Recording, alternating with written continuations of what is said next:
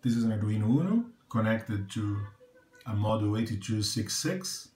Here I have a battery, okay, power on the module, and another battery, power on the Arduino. So it's completely independent module, okay?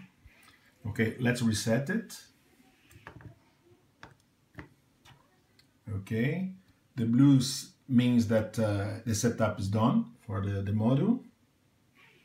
Okay, let's wait for red, for green, sorry. So it's okay. So let's start. Here is a page, okay, web page, a normal web page in the local web. So here I will control the GPIO. So let's see.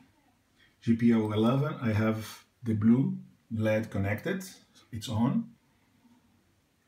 GP 12, the red, on. GP 13, I have the green, on. Now I have off, 11, off. Okay, blue off. I have 12 off. And I have 13 off, okay? That's it. So it's control, IoT control, okay? Web page controlling